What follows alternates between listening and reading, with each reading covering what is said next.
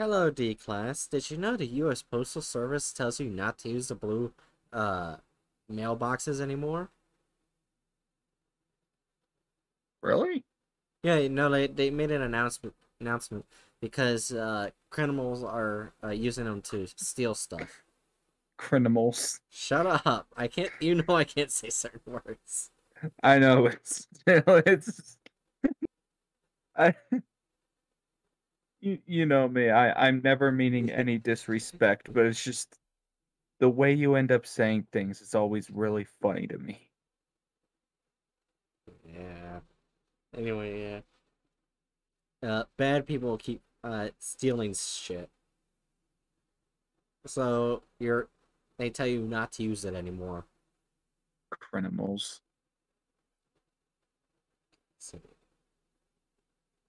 So now, Wait a Hatchet, minute. you got to learn something new. Wait a minute. Bright, Yeah. Bernie Sanders has 43 viewers and you only have one. I don't give a fuck. Get your game face on. Fuck you. You're never gonna reach your follower goal at this rate. Bernie Sanders taking all you. Oh my god, shut up. Bernie Sanders is siphoning away all the SCP enjoyers. He is the new, one of the new, 7,000 SCP that just steals viewers from other Twitch channels. We're not sure Nah, why the he's classified as an SCP. the new 7,000 SCP that is Bernie Sanders is literally just uh a really progressive old man who is immortal and can never be gotten rid of from the Congress because he's good. I was tempted to find a picture of Bernie Sanders and put it on this tier list. Oh dear God. What? Well, I mean, if we did, I forget all the. Wait, can you Discord stream? Yeah. I've forgotten all of the tiers. I guess let's just I speculate. can. Where would you put It's Bernie Sanders? reassign. What the fuck? A spood tier, only one. Certain group, city, country, continent, world changing, XK, and ZK. Mm. Well, then, Bernie Sanders would obviously be in Spood tier.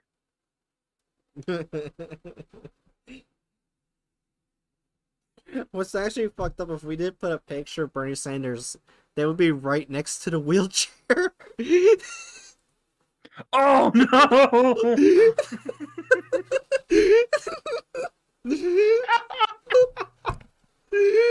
Oh no! That is so fucked. I didn't realize that till now. It We're is not doing so this. fucked. We're cut the cut the video. We're out of here. Anyway, are we ready for the first SCP? I'm never ready. Alright.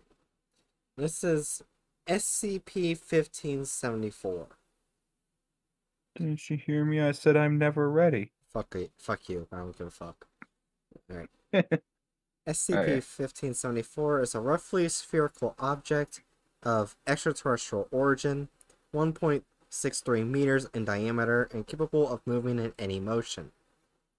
SCP-1574 has never been directly observed due to a perceptive altering effect it emits on any living subject capable of observing it.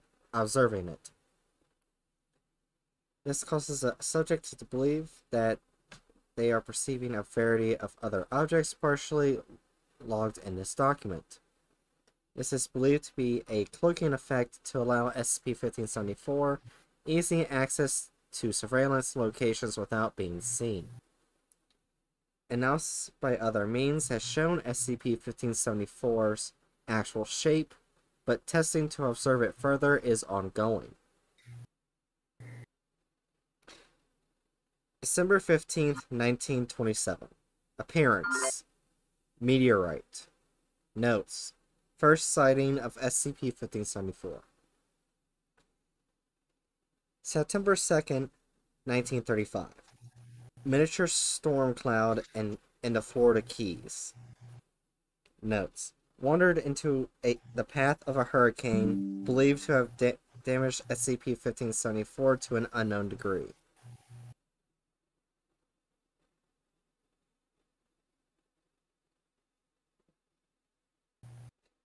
May 28th, 1940. Appearance. A small explosion, constantly changing its shape, although the general size was equivalent to SCP-1574. Notes. Generated heat and force equivalent to an actual explosion of the size. June 17th, 1956. White picket fence located in... Appearance. White picket fence located in suburban residential area within Miami, Florida. Notes. Would replace portions of other fences in order to blend in. Caused no significant alarm to civilian population due to lack of movement. October 14th, 1964. Appearance, a Volkswagen Type 2 automobile painted with hippie colors. Notes. Suspended itself underwater in a lake within Redacted, Florida, USA.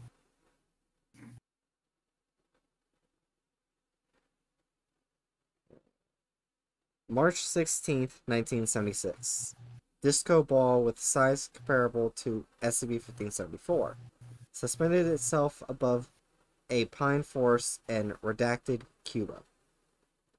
Redacted. Data expunged. December 26, 2004. Appearance. A violently throbbing body of water, approximately twice SCP-1574 size. Notes. Occasional wildlife such as fish or vegetation could be seen within the water. August 27th, 2005. Appearance.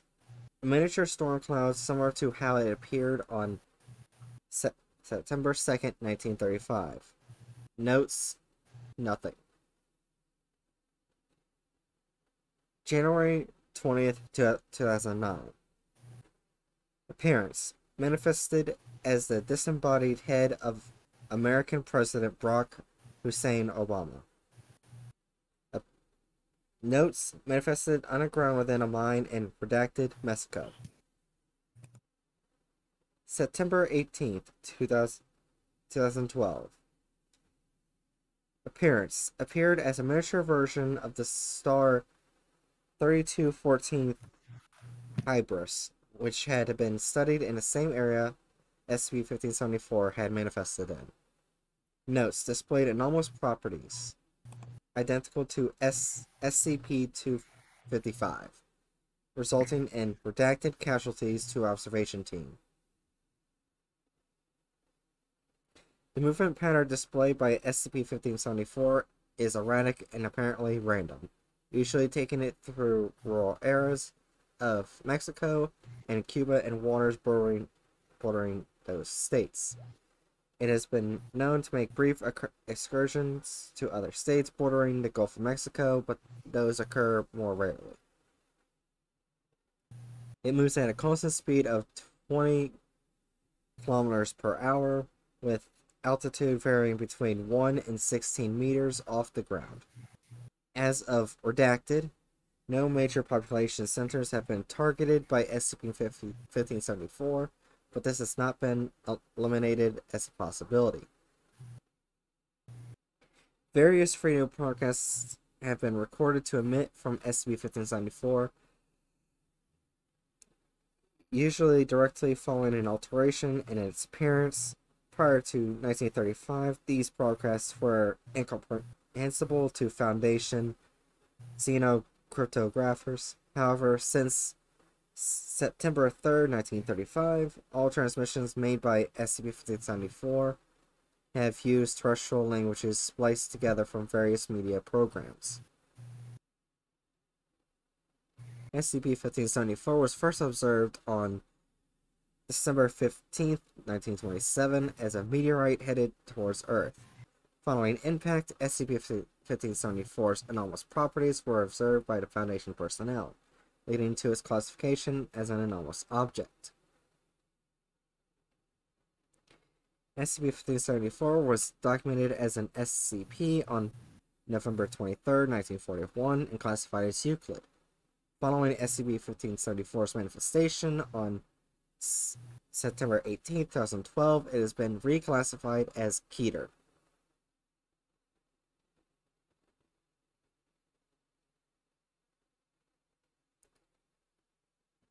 Alright, there you go. That Well, there isn't an addendum, but I wasn't sure if you want me to read it for more information if you need it. yeah, it's like as of right now, like I don't see how this thing's dangerous in the slightest. Alright. Addendum 1574-A. S. Right. Date December 15th, 1927. Message incomprehensible. Notes nothing. September 2nd, 1935. We are fear. Cannot continue. Upwards can. Velocity stop. Do not panic. Report to the people can hear us. Advise. Assistant to all. Notes spliced together from Franklin Delano Roosevelt's Fireside Chats. May 28th, 1940. Message. Violence has erupted. Not result of mind searcher, but of normal conventions to world. Search continues for savior. Notes. Broadcasts in German, taken from various propaganda broadcasts.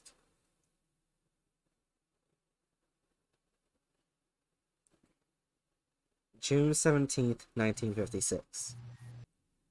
Message. Well, we sure are still here. Send aid soon. Wow. The colors are big. The biggest is out there. Notes. Taken from various children cartoon programs. October 14th, 1964. Message. Attempts to groove and have flunked. War is on still. Present not detected.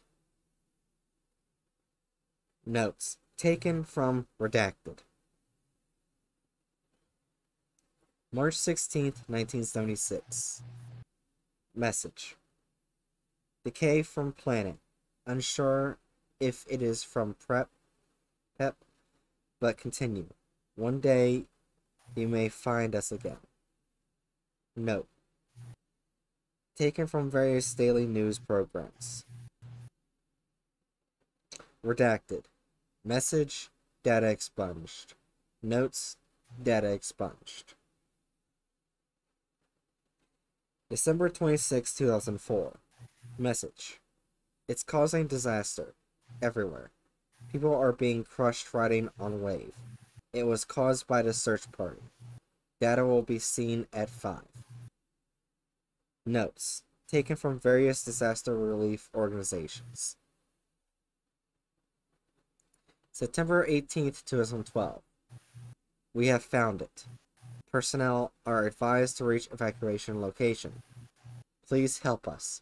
It's going to kill us. Please send help before it comes to you. Notes. Voice and broadcast found to be identical to Agent Redacted, who had been killed by SCP-1574. Note that no evidence exists that Agent Redacted broadcasts these words. And that's it. When 1874, is that the number of this current SCP? Yes. Okay, so it can kill people. Yeah. I have absolutely no idea what to do with this thing. Yeah. One of the funny things I find funny about it is that at one point manifested as the disembodied head of American President Barack Yeah. Hussein Obama. For no reason. Like, it's normally trying to. Wait, was that the same time when we had redacted info? No. Okay. Yeah, it's like normally it's trying to blend in with surroundings, but no, you know what? Today, I'm feeling like being a disembodied head of a former US president. Hell yeah, brother. The fuck? Uh, I I just don't know what to do with this thing. Like, it doesn't seem to hurt people much. It just floats around and does weird shit and makes broadcasts. So Like, it's even just a podcast creator. sure. It's like even if like everything that it's saying is like correlated to something bad happening, I don't even think that it's this SCP causing those bad things. Based upon what we have, this thing literally seems to just be a drone. Yeah. So like where do we put the occasionally kills people drone? Probably only one for Choose certain groups. Choose says SCP Joe Rogan. Oh, gross. I just like before this I was watching some of Source's videos about the Alex Jones trial. I Yeah. don't need to remember people like that. Yeah. So you say only one or a certain group? We have a lot in certain group. Put it in only one. Alright.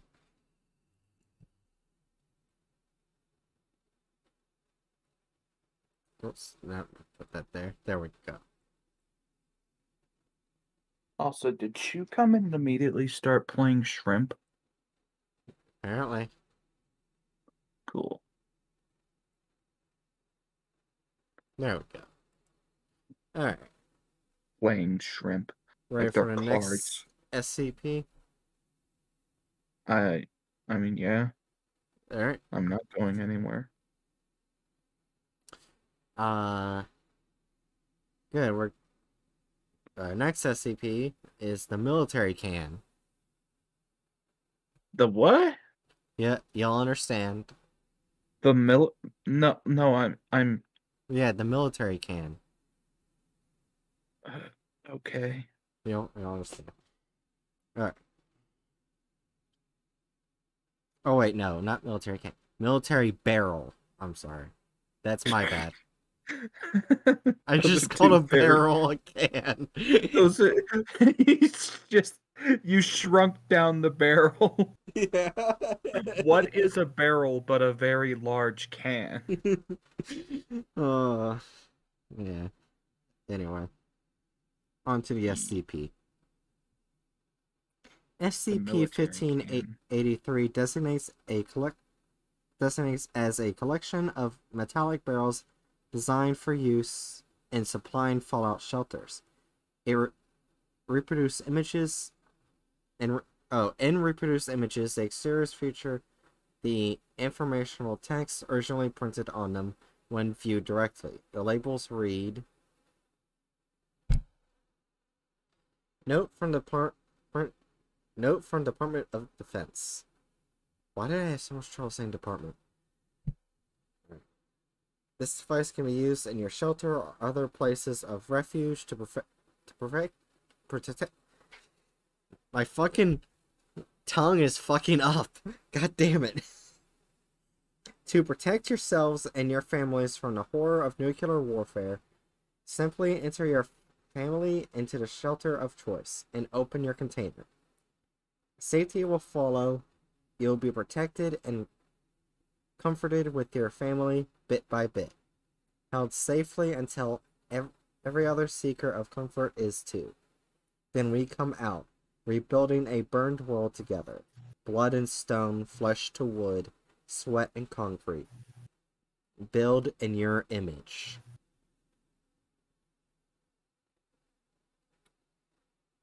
When opened, instances of SCP-1583 will release thin, white thread-like organisms, which will bind together in order to form a large appendage.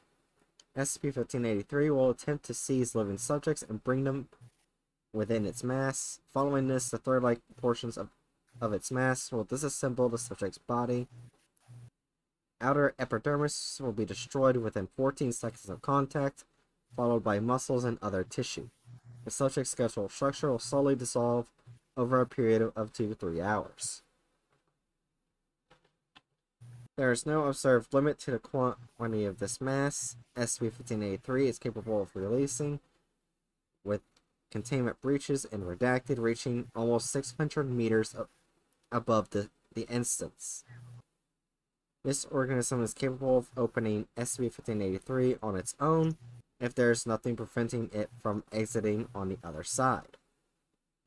These entities are possible to be destroyed through application of extreme heat, but if additional instances of SCP-1583 breach containment or the containment by other organizations fails, the energy required to neutralize SCP-1583 entities increases. In addition, the mass and speed of emergence has increased over time, currently being at 200 kilograms of matter every 15 seconds. 4 instances of SCP-1583 have been destroyed by the Foundation since initial containment. If an instance of SCP-1583 is opened, the pressure exerted by the organisms within all other SCP-1583 instances will increase proportionally, requiring additional pressure to prevent containment breaches. This new increase in force will be permanent, in no way of reducing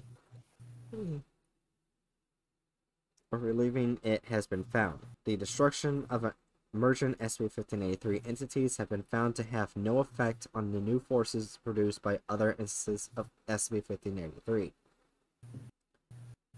SCP-1583 was recovered on September 19th, 1989, after an entity breached within the redacted group campus. Foundation agents were able to destroy the emergent entities and contain 20 instances of SCP-1583. During this time, stored instances of SCP-1583 suddenly increased in pressure and breach, causing the destruction of Site-57. SCP-1583 was reclassified as Keter. On November 15th, 1999, Foundation assets were able to confirm that the GOC possessed instances of SCP-1583.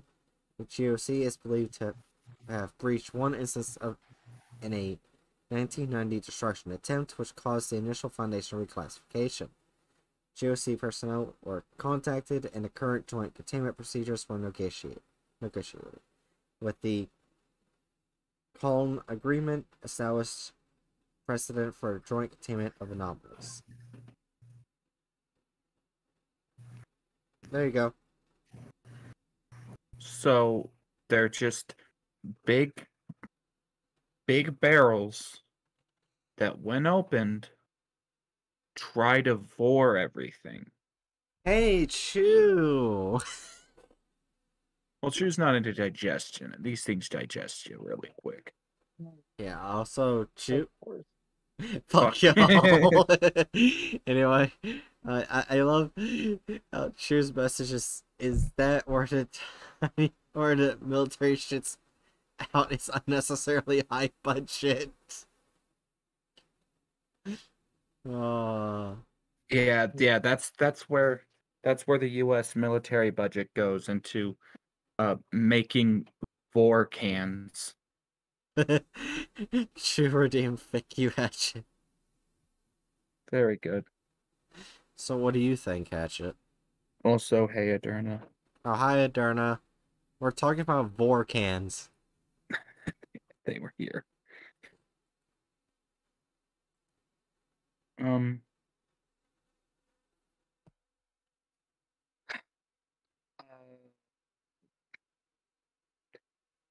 Oh, is it Jerry? No, that's a Chew. Hello, Chew. I will not allow this slander.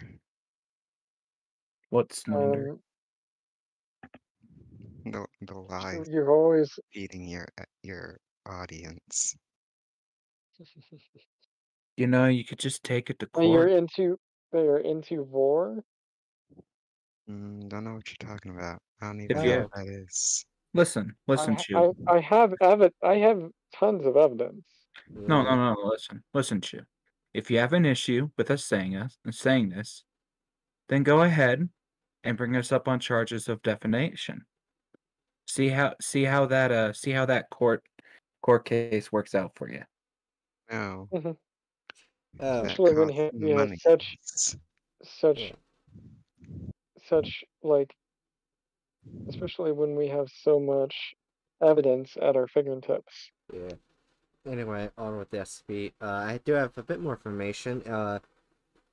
I forgot to say its nickname. It only makes us stronger. That's its nickname.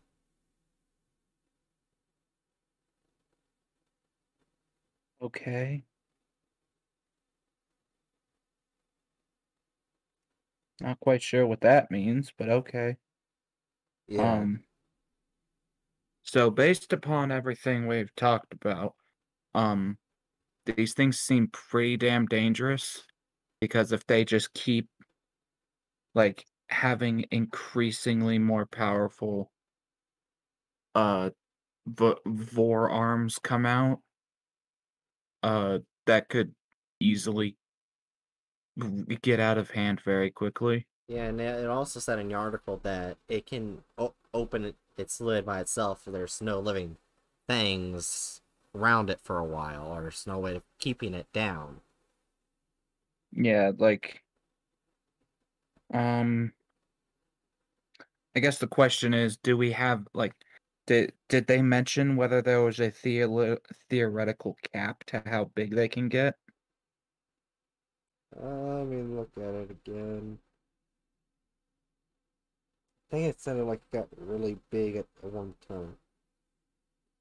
Let me see.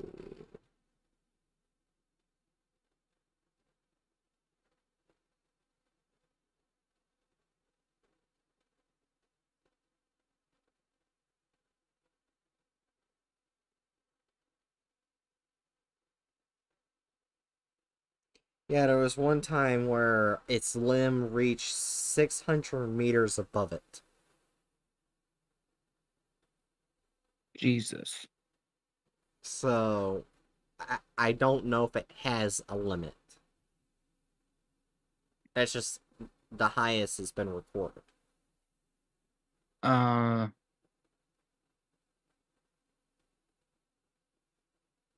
I'd probably put it around continent. Yeah.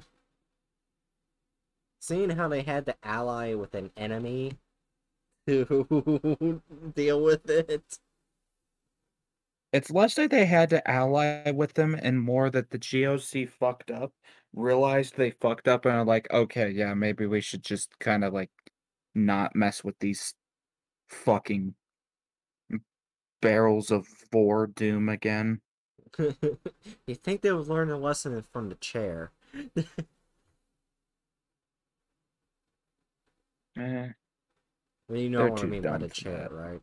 Yes, I know. Yeah, okay. I remember the chair. Yeah. Alright.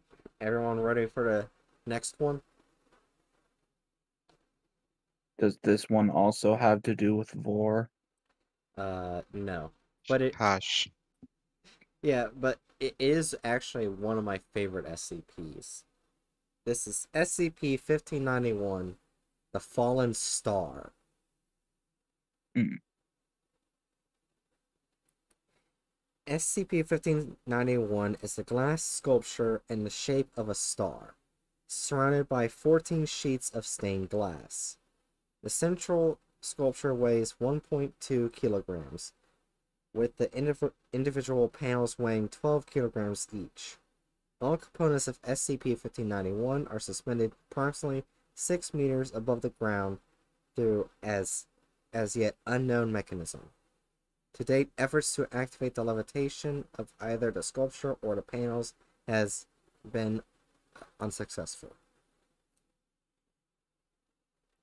SCP-1591 constantly produces light with gradually increasing brightness and intensity. Any surface illuminated by SCP-1591 will appear to become inconsistently transparent, and if not removed, any affected matter will disappear from the observable space. Non-solid matter that makes contact with light produced by SCP-1591 will begin to rapidly decrease in temperature until it takes on a solid form. SCP-1591 is immune to its own effect. Organisms will retain consciousness and mobility while being affected by SCP-1591, although the ability to create speech will be lost. Affected organisms will usually react in a panicked manner, attempting to flee from SCP-1591's light as quickly as possible. If an infected organism ceases being exposed to SCP-1591's light, it will quickly fade and vanish.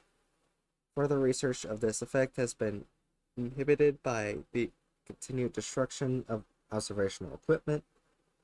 SCP-1591 has been exposed to lights of greater intensity than its own will cause the rate at which its brightness increases to be reduced by 10,000 LX to 50,000 LX every 24 hours.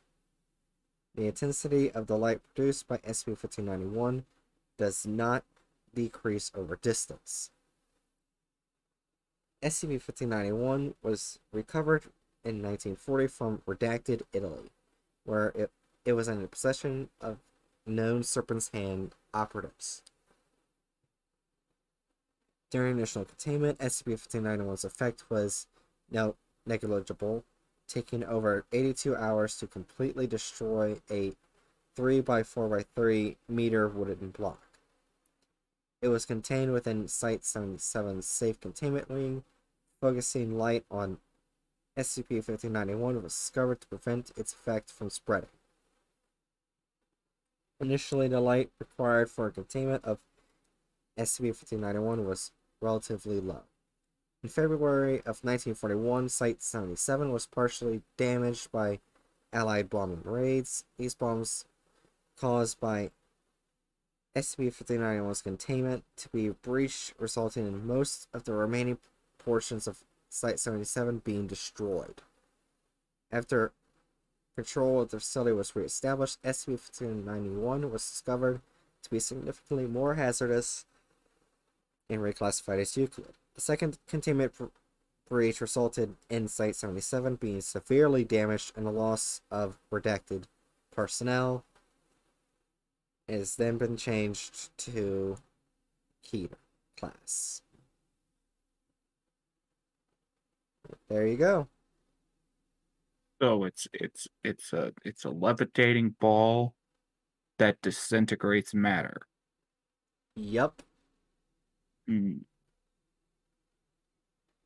I may have missed it. Did they say that there was like a limit to how much it affects now, and if it was growing? No, Upon... it only said it's light. The light it produces. If it touches anything living, it will be disintegrated. Was it living or just anything in general? It said organisms, and let's see. Also, here. Wait, let's see.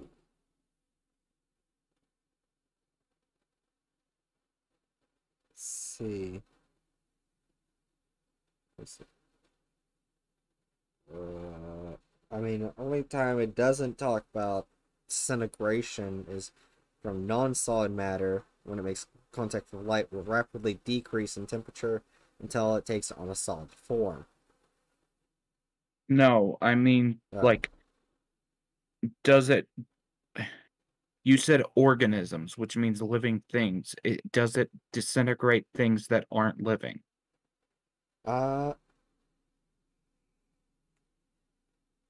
Oh wait.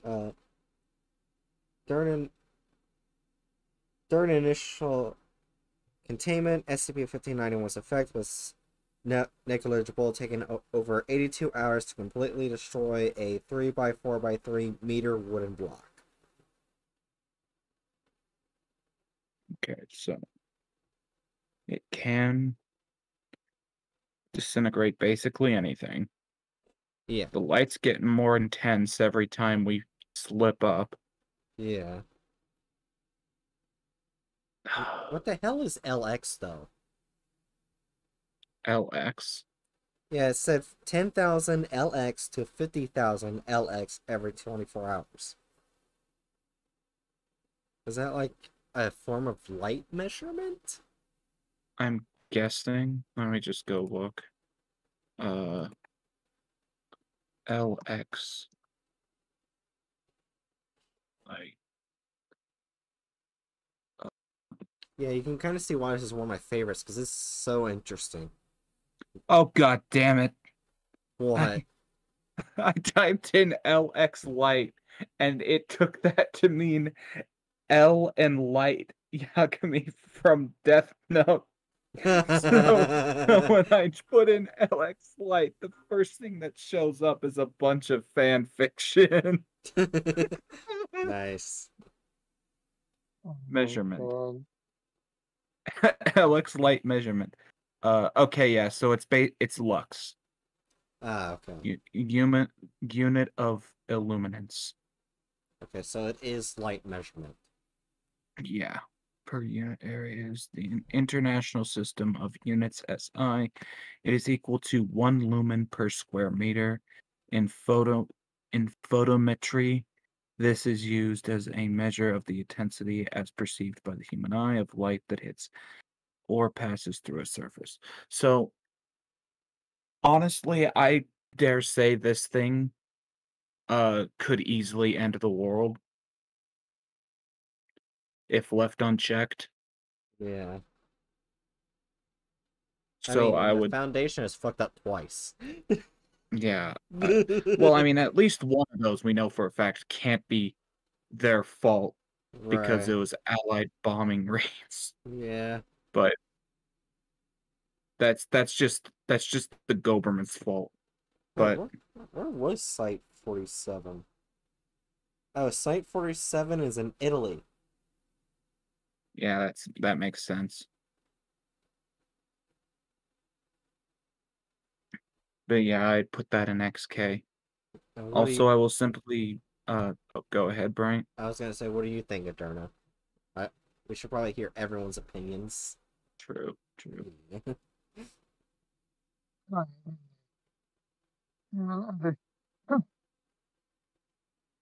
And other stuff. Man. You go to Derna? Yeah. Can I get like a short like explanation of what it is before I It's a recap? it's a glass sculpture that disintegrates anything its light touches if left unchecked. Actually, it's not even disintegrates. It just Alt F4s matter. Yeah, it just all type forms. So it just deletes? Basically, yeah. It Yeah. just like when its light hits things, after a certain period of time of that thing not moving, it will gradually become more transparent until the thing is just gone. Wait, would that Okay. actually be painful? Because it said it like organisms has been going through it. Does that mean they use D-glass? I don't know. Probably don't use D-class. They probably try. Okay, so the first thing is they probably tried like with animals first. They probably try to make sure they use D-class as little as necessary. Yeah. That's what I said. And the thing that I was saying is that they can stop it from eliminating things by consistently keeping it showered in outside light. Yeah. But every time that containment procedure has lapsed, it's gotten significantly stronger. So I was thinking it's probably Wait, an what? XK. So why don't they like? So they like keep it? Do they like keep it outside or something? I'm guessing that's not enough light, and plus that would be too inconsistent with nighttime. Yeah. Hmm. Yeah, They could because shoot it like, into the sun. I don't think they can get close to it to do that. Yeah, no, they can. They just have to like shoot it into the sun very quickly. They they have to like. Well, Uh, there's an issue with that. There probably Oh wouldn't yeah, be enough lumens or lux on it at when it's out in the depths of space. So there's the potential of it getting exponentially more powerful out there to the point where the sun isn't enough to stop it, and then it just alt F4s the sun. oh my god. So we get rid of the sun. Okay. Yeah, it's just like I mean, it's no better than more sun. sitting D class into it. No, you don't need to do that, Uh-huh. Bright. Just go to your room. No, I was saying it's better to shoot that towards the sun than shoot T class at the sun. Wait, it's better to No, Uh-huh. it's not better to shoot that towards the sun. Are you kidding me? If there's a potential that it What? alt F4s the sun, then that would kill all of humanity. Or would it? Uh-huh. Or would it become the new sun? What? Right? If it be okay.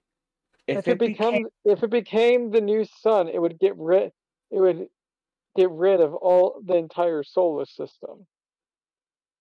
Yeah, actually come to think of it, if this thing has no logical limits, it might actually be ZK.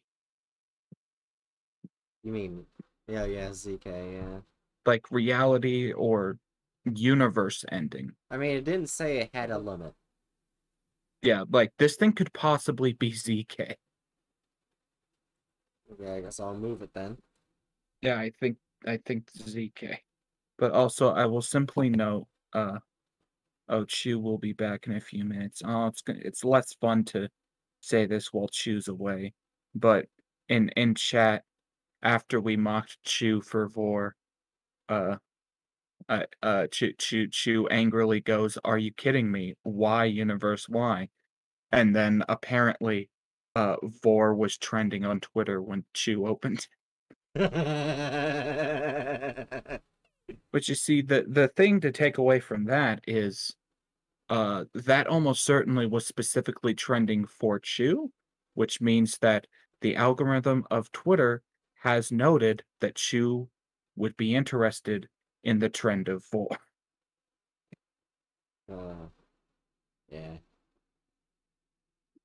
You ready for the next SCP? That's super dangerous. My Festus is here. Is Festus an SCP? Maybe. But anyway, this SCP is extremely dangerous and has the most terrifying name, Hatchet. You're gonna say some incredibly basal shit. Just get on with it. SCP-1616, also known as Nibbles. Nipples?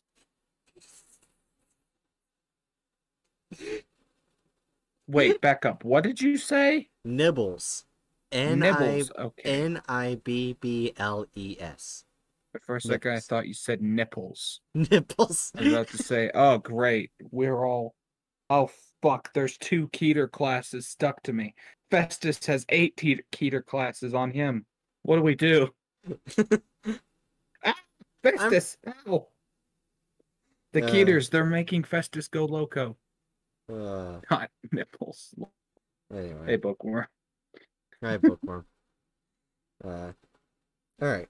SCP-1616 is a common hamster with no genetic abnormalities. The subject behaves as a normal hamster would.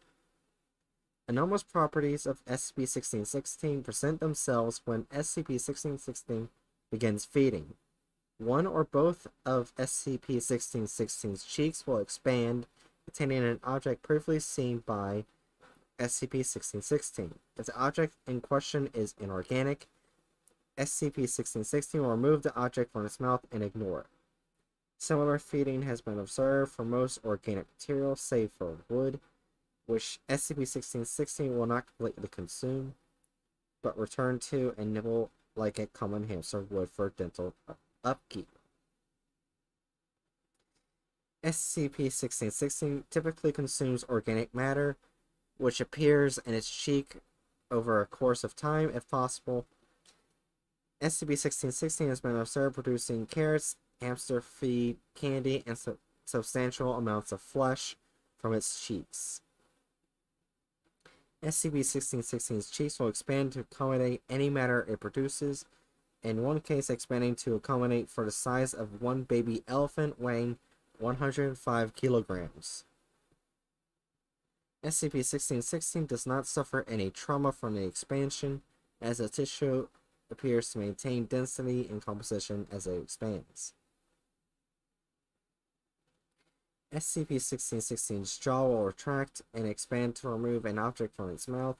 If the object in question is unable to be moved by SCP-1616's power alone, it will usually be emancipated by SCP-1616 moving backwards away from the object. If SCP-1616 lacks the ability to move away from the subject due to lack of traction, it will simply retract its jaw and regurgitate it, pushing itself away. It's assumed that SCP-1616 has difficulties consuming a still living object depending on its size. In the case of biological matter emancipated from organic subjects, nervous tissue seems to respond as if it were still in the host body. Subjects report feeling pain as if it were happening under normal circumstances, and nervous tissue is not disconnected at all, suggesting as a sort of connection between the inside of SCP-1616's mouth and the host subject. Due to its nature, it is recommended SCP-1616 not be exposed to any photographs or illustrations, especially those considered dangerous. It is not confirmed whether or not SCP-1616's feeding process will be harmful or successful to SCP-1616 with hazardous objects. SCP-1616 will emancipate small portions of matter from cell wall or its entirely at any given time. This occurrence is more likely if the object is disturbed. Test log 1616-T6. Dr. Breen. Place SCP-1616's cage onto the main testing table and release the lever. D-10293 releases the latch on SCP-1616's cage. SCP-1616 leaves the cage and onto the table.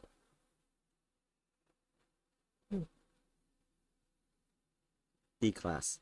Okay, he's kinda cute. Dr. Breen. Continue observing 1616 until instructed otherwise. D-Class. Can I pet him? Dr. Breen. I don't see why not. D-10293 picks up SCP-1616 and begins stroking its head. D-10293 later sets SCP-1616 down and begins observing. No abnormal activity for 12 minutes. D-Class. Doc, this thing is really cute and all, but can I leave now? No abnormal activity for 20 minutes. SCP-1616 is now moving back and forth along the length of the table. SCP-1616 pauses and sits on its rear. Its left cheek appears to expand 3 times its size. D-10293 begins screaming loudly. D-10293's eye begins receding into the optical cavity. D-class, what the fuck? Oh my god, oh my god.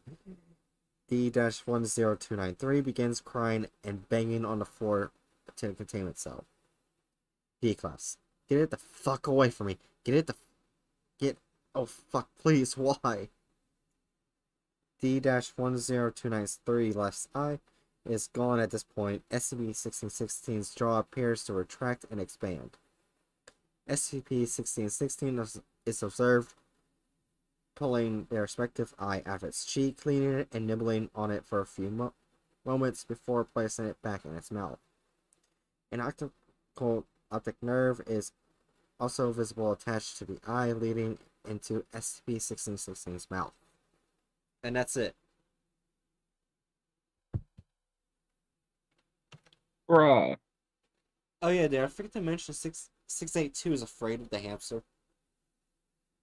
682 is afraid of the hamster? Yeah, he's afraid of both the bunny and the hamster because they tried eating him. I see. So in other words, 682 is a brat who's into vor. It's Chew. Chew's the lizard. 682 is Chew, confirmed. Wait, does that means Chew has children, so gave Chew Oh, dear illegitimate God. children. Oh dear God. Oh no. You know what? Let's just move on from that line of thought. Yeah. Like besides like I guess I kind of question how this is a Keter. Like, didn't it say that it can only grab things that it's seen? Yeah. Like, literally just like this seems like it would be more of a Euclid. Yeah. Like it's dangerous, but it's just like I don't see why it's Oh, hey, a Jerry. Keter. Hi. For You're a moment, I had no idea why your name was that, and then I remembered last night. also, Jerry, we just got finished talking about SCP-1616, aka Nibbles, the hamster. Oh. Oh. Yeah. We're trying to figure out where to put it. Because it's not really a dangerous Keter. Or, like, Hatchet just saying it could be classified as Euclid, basically. Like, So I would say, okay, if we're gonna place it, I would say probably certain group or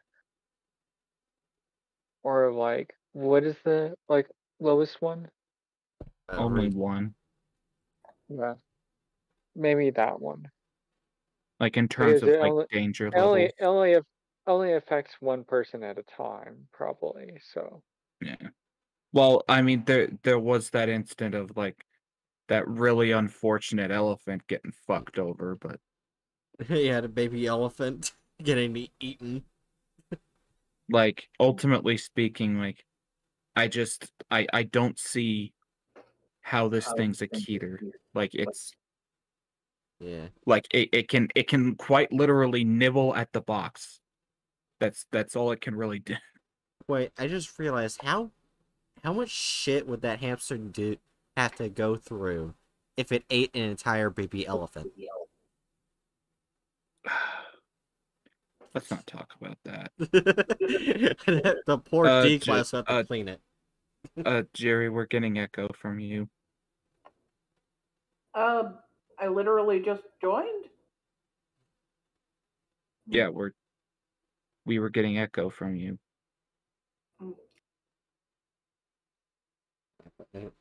Anyway, So yeah, I think in just one works. yeah.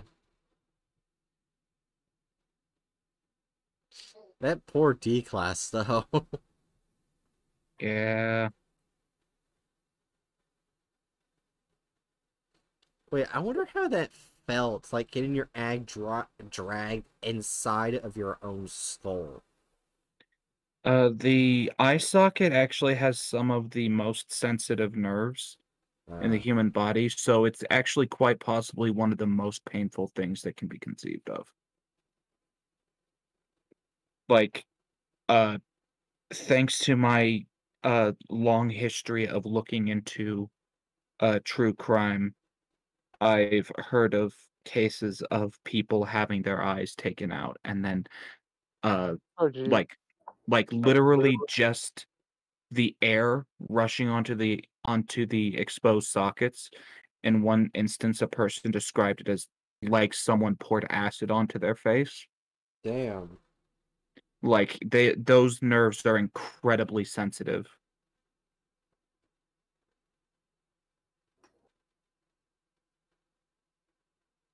Or was it the No, it wasn't air rushing onto the nerves, it was them having water rush onto the nerves.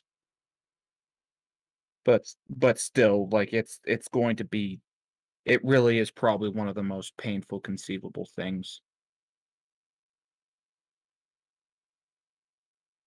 And the hamster just took the eyeball out like it was nothing.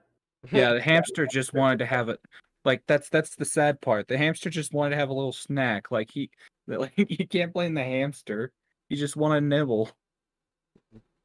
Alright, everyone ready for the next SCP? Mm. E. Next SCP. SCP-1621. Also known as a useful plant.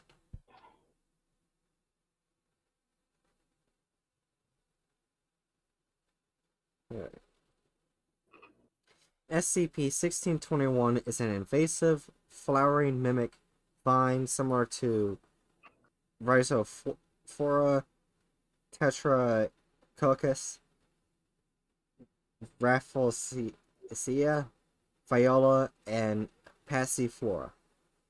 While no specimen of SCP-1621 has ever exhibited sentience or sapience of any sort, all specimens mimicked, albeit perfectly, locally indigenous species, which originally led to subclassifications of SCP-1621. Note, however, that only one genotype of SCP-1621 has been identified. All variants have merely adaptive camouflage. Analysis of chemical biohazards of SCP-1621 follows.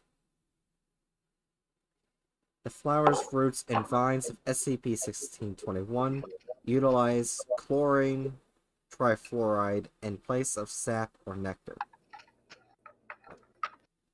Right. Oh. Chlorine trifluoride vaporizes at 13 degrees Celsius, is colorless, and smells sweet. SCP-1621 must fertilize itself to expand the colony. The sweet scent of the chlorine trifluoride attracts insects and animals, which at 800 ppm is lethal within 15 minutes, and incapacitating far sooner. SCP-1621 sap and nectar are corrosive, toxic, hypergolic on contact, and most combustible materials without a spark or ignition source react violently when in contact with water, ice, or silicon-containing compounds. Is incompatible with oil, grease, reducing agents, organic compounds, fuels, and combustibles, and most metals and metal oxides. Cannot catch fire and so cannot be neutralized by ignition and decomposes into chlorine, fluorine, and hydrogen. Fluorine gases if exposed to temperatures higher than 220 degrees Celsius. Disposal can be safely managed by exposing equal parts sap or nectar with kerosene and collecting the resulting vapors for the distillation into compact elements. The root structures of SCP-1621 are approximately doubled in area as those it mimics. If provided with nutrients from carrion, it'll also extrude vines in all directions at a visible, observable pace and continues until the carrion is dissolved in the nutrient supply, exhausted.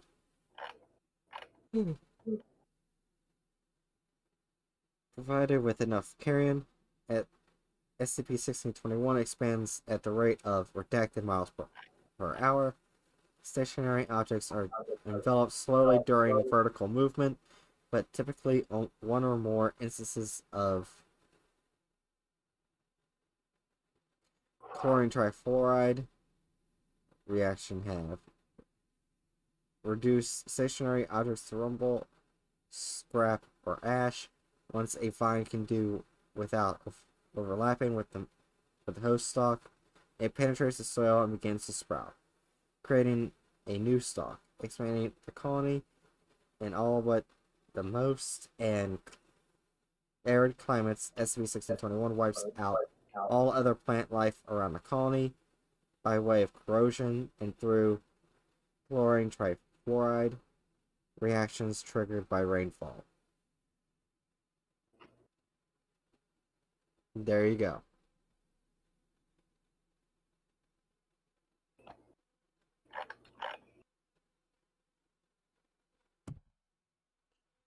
With that.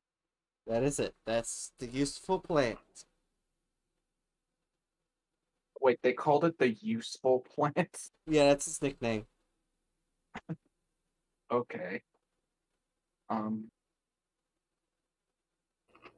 mean, it's my first inclination is to basically call it the carp of plants. It just gets into a place and it fucking destroys everything. Yeah.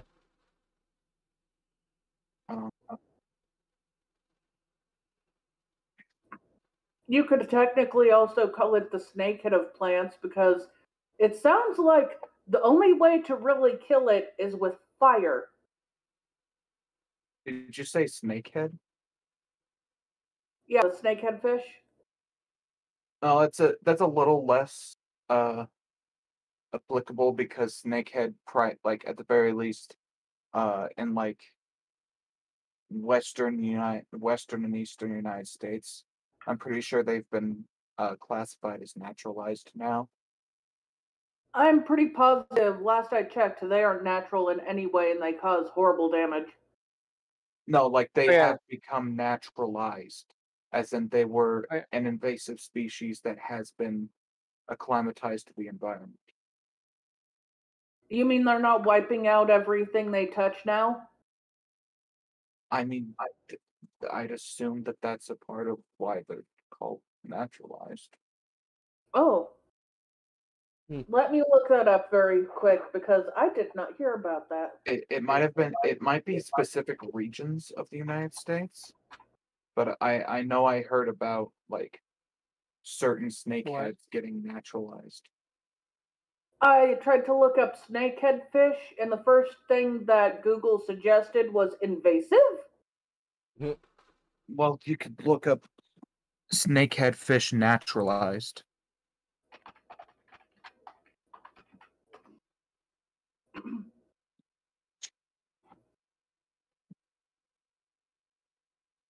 So Yeah, rather than finding snakeheads being talked about as naturalized, there's something saying what a tropical freshwater fish is and what is a snakehead fish, but there's nothing about it being naturalized.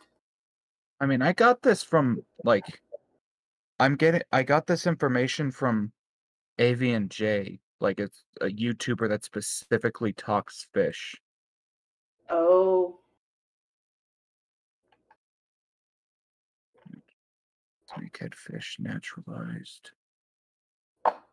Why aren't I finding it? Is Google just an asshole? Yes. Let's see. Files.txt DNR.state. Minnesota Department of Natural Resources classification summary of invasive species. Why is this going down a rabbit hole about snakehead? You know what? Let's back out of this rabbit hole. What we were talking about was a plant that is very destructive. It eats bugs, but it will eat animals. It will eat people. It will eat other plants. Well, it won't eat the other plants. It'll melt the other plants. Yeah, The only places it cannot survive is arid climates and fire. yeah, I'd say this is an easy continent. Yeah. I agree. Imagine if this was put in the Amazon. Oh say God, that. No, just no. Never. Snakehead.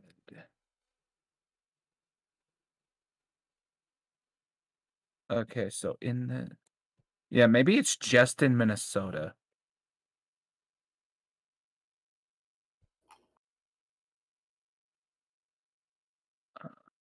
Sorry.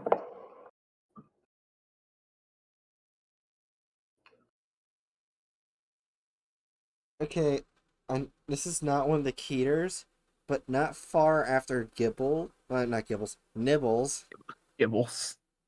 there's an SCP that's nicknamed Gilded Urinal. Sounds about right.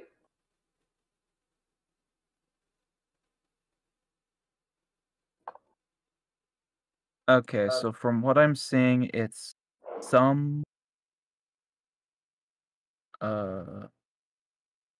snakeheads in some parts of the United States have become considered naturalized. Okay. Which makes a bit more sense. So they are destructive buggers, but given the right circumstances, they can blend into an ecosystem fairly quickly. Yeah, I Kind of like think the I was European. suspicious because the last time I heard anything about them was years ago. It was a Yeah. special about how they're destroying every fish wildlife area everywhere and killing all the fish.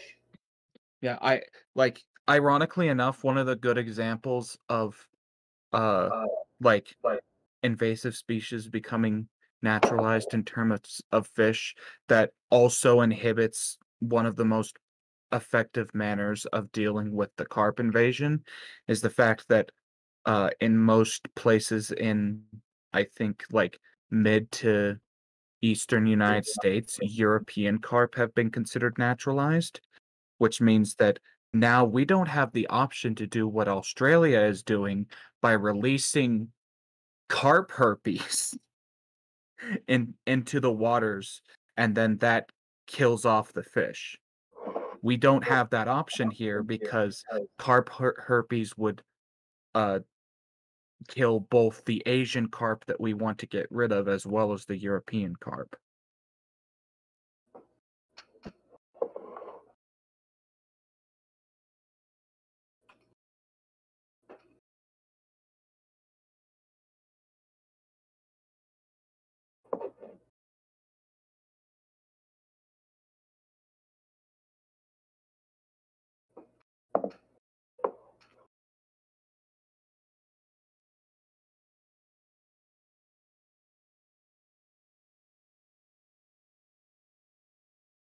Bright, this is slightly off topic, but every time I see your name, I now think of Girl Love. Yeah. You're welcome. It's like one of the most lesbian names you could have given yourself.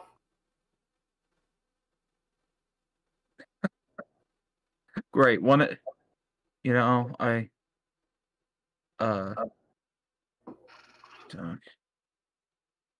I I also searched up snakehead fish naturalized. The first thing I get is the article I was kind of looking through that was looking at specifically Minnesota. The next thing I see is what looks to just be the Virginia government's talking about northern snakeheads, and the next one is just a link with the title of simply the question: do snakehead fish travel over land? What? No. No, they actually do. They can Fuck. they are inherently invasive because they can get themselves out of land and wriggle across and like be out of like how many? I want to say they can survive out of water for was it maybe 2 or 3 days? I could be wrong there, but they can survive out of water for a decently long time, and they can use that to just get just get their way over to a different body of water.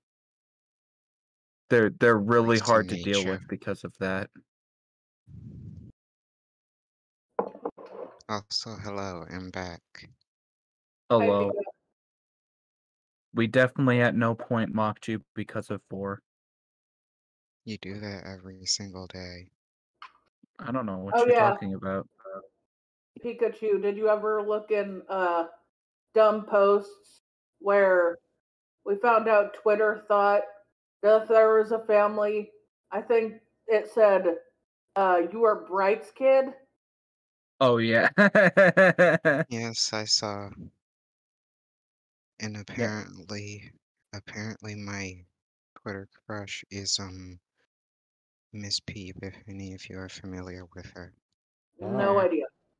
Oh, and by the way, you're gonna wanna like once you're done with that stuff, you're gonna wanna immediately disallow those things from your account. Oh, I already did. Okay, yeah, because we started noticing that they started to make us follow some NFT accounts. Yeah. Oh yeah, I forgot Why to did you unfollow it. why'd you use them in the Gosh, I first needed to place? unfollow that. Well, you had to do the the family tree thing and the uh Twitter crush thing. You had to allow this this website access to your account. Mm-hmm. I still question how many people took Internet Safety 101 when they were 5. Wait, didn't you say you did it? I never said my rules apply to me. But yeah, if you will notice, in the family tree, it was made clear that Bright's a cheating bitch. Oh yeah, Because because in one family tree, Bright was the parents with yeah, my friend Aki, and in the other one, they were parents with Penguin. Because apparently no, Twitter not is very bad at no, not finding no, ages. not no, not Penguin. What it is uh Oh Bright's yeah, Hatchet, parents you. Bright's parents are Penguin and Kieran, and then I am Bright's spouse.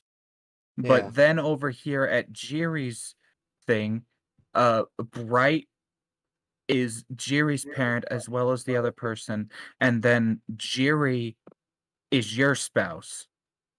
So, oh yeah, wait, and that also because you and Aderna are Brights and my kids.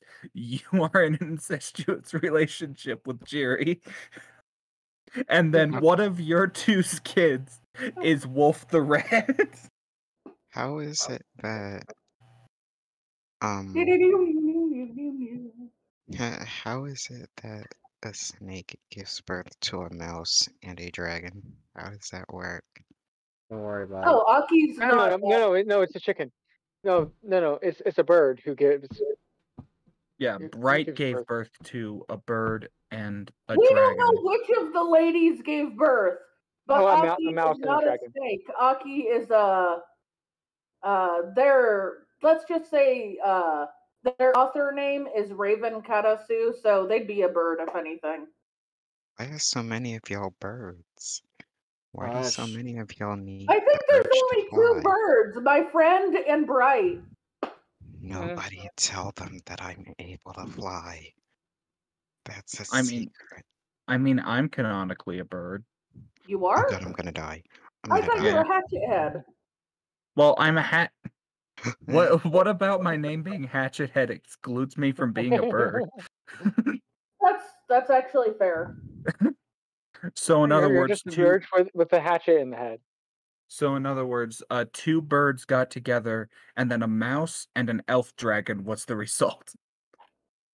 Did I ever- And then a mouse and a snake of all things got together, and Well, a okay. bearded No, heathen no, dad a was the mouse. result. No, three birds got together. Because remember, Bright cheated on you. Oh yeah, Did I ever Raven I Karsu. c- I can't remember. Did I ever tell you that my character does actually have a biological child with a dragon? What? I don't think Yep, so. you've told me. I don't remember. My character has a boyfriend who is a dragon, and they have a child.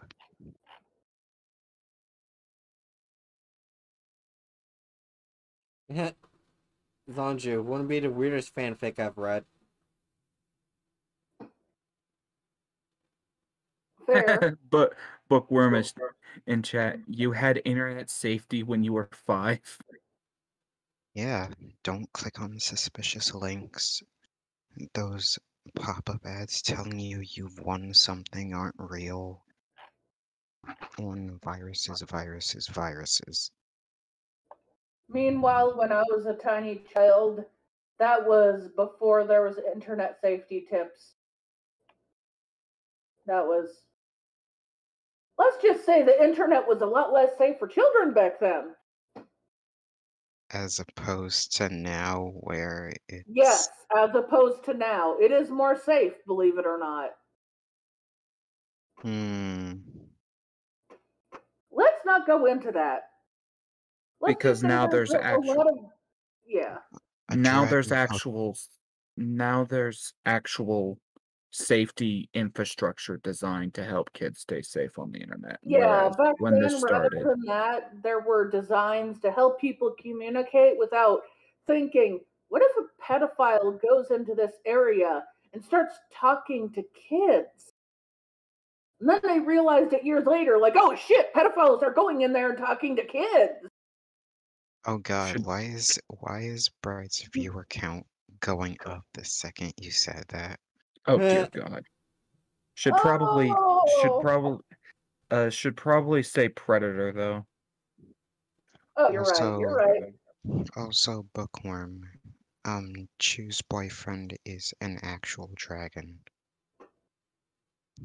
But he's an anthro dragon.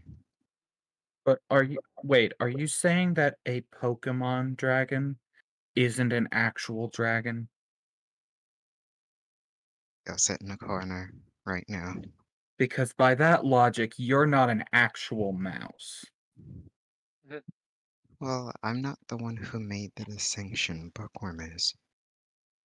Well, yeah, but I no, just and said then a you dragon.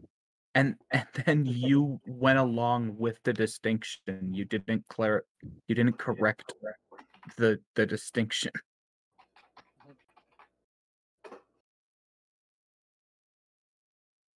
Anyways, are we ready for the next SCP?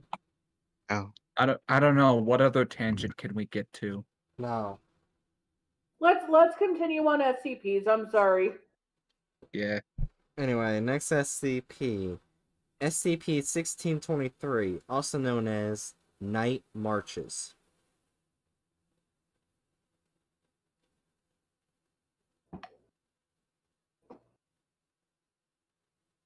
SCP-1623 is a designation for anomalous phenomena taking place in the region of Friuli,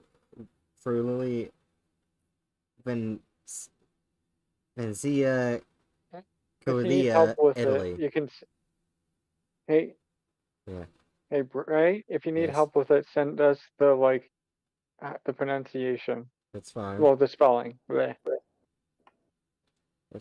Referred by the local inhabitants as night marches. SCP-1623-1 is a portion of the inhabitants of the Night Marches region that refers to each other as Benandanti. Instances of SCP-1623-1 differ from the rest of the inhabitants by old worn clothing, many times including linen and tie-dye aspects, with their appearance generally described as neglected. At approximately 2100 hours on the 4 days, with the highest measured temperatures of every year, instances of SCP-1623-1 lose consciousness and participate in a Diana event. SCP-1623-2 is a portion of the inhabitants of the Night Marches region that SCP-1623 instances referred to as the Witchman Manadonti. Instances of SCP-1623-2 differ from the other inhabitants in SCP-1623-1 instances by dirty, dark clothing, often including jewelry made from wood, copper, and silver. Many SCP-1623-2 instances have been spotted as beggars or street thieves.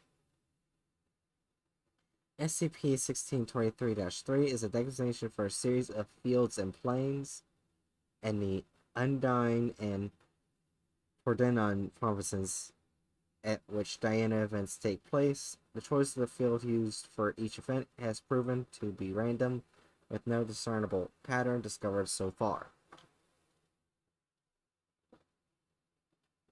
A Diana event is a designation for a skirmish that takes place during the nights of the 4 days of the year, with the highest measured temperatures between projected instances of SCP-1623-1 and SCP-1623-2.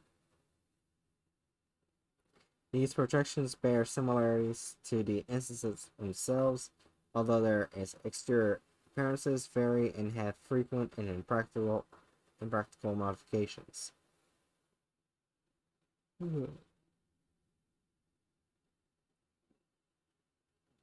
These include changes in clothing, color patterns, or lights on the clothing and skin, suits representing various animals or becoming animals themselves, makeshift weapons, unusable for real combat, stalks of fennel and sugar hum, and flags showing the stalks. The projections are intelligible to the touch and appear to be able to interact only with each other. The skirmishes usually proceed in a disorganized manner. SCP-1623-1 projections fight the SCP-1623-2 projections until they are about to expire, but instead the projections in question disappear and their respective instances wake up from their unconscious state shortly after. These skirmishes always continue until one side has no surviving projections. The highest recorded number of projections on either side reached redacted on redacted. However, more than redacted projections on either of the -2 or -1 instances have never remained on site after the skirmish. During this time, all remaining projections undergo a redacted before disappearing from SCP-1623-3. In the following weeks, the region of Night Marches experiences an improvement in agricultural production and higher birth rate, or an agricultural drop and an increase of miscarriages and stillbirths. Because of the personnel modifications and as per revised containment procedures, the projections have proven very hard to identify with their respective -1 and -2 instances. Aerial reconnaissance is under consideration as a method to identify possible -1 and -2 instances participating in a Diana event. Alright, there you go.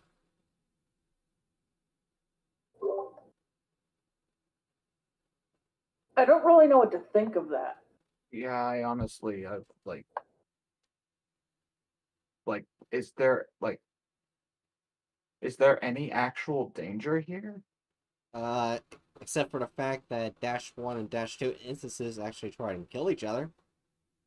I think the only danger that's posed are to the people who live there. They're not going anywhere.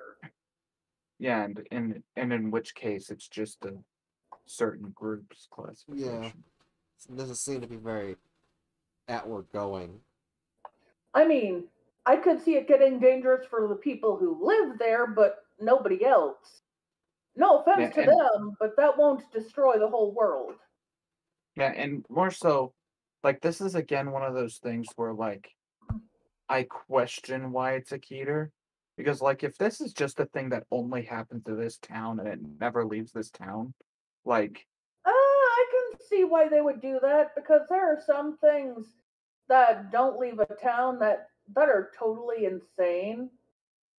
well, yeah, but again, Keter classification is based upon how hard it is to contain. Oh, that's true. Like, Well, the- so Hatch, I would say like in this case, they could have classified it as Keter due to like due to its potential, due to them not knowing if it would like in the future leave the town. mm, yeah, but generally speaking, when they do that, it's because, like, there's a precedent for it happening. Yeah. Like, there's something that would lead them to speculate that that is possible.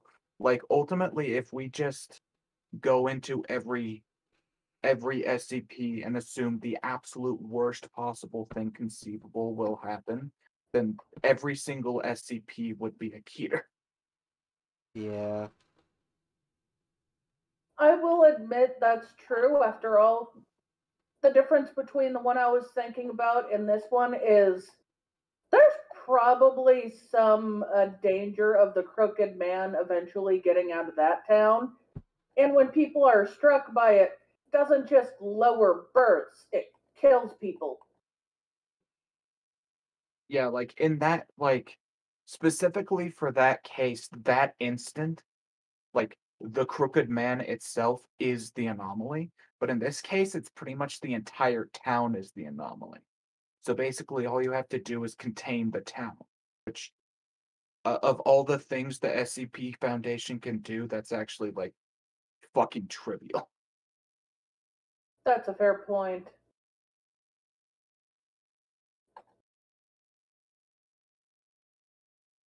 So yeah, I would say just certain groups. And as seems to happen a lot, I question why this is a Keter.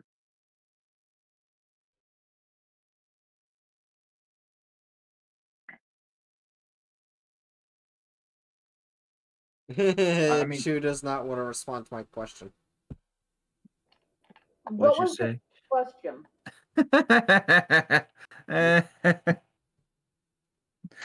Oh yeah, he's a dragon. So, like, feasibly, like, you're small and Oh my god. My question was, does your boyfriend like Vorchu? Oh!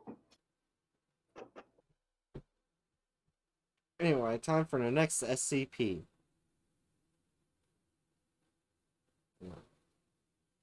SCP-1625, also known as Tradition.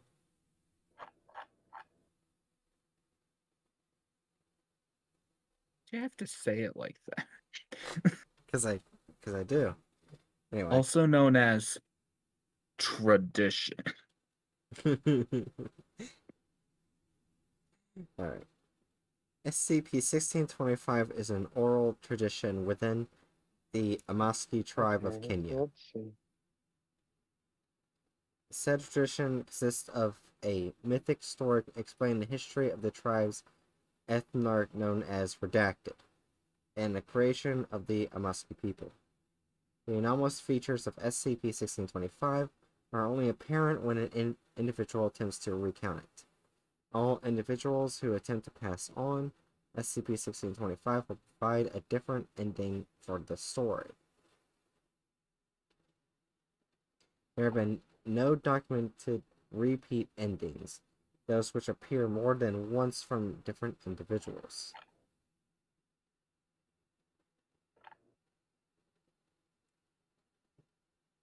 SCP-1625 follows a consistent structure for all retellings, beginning with Redacted being held in... Uh-oh.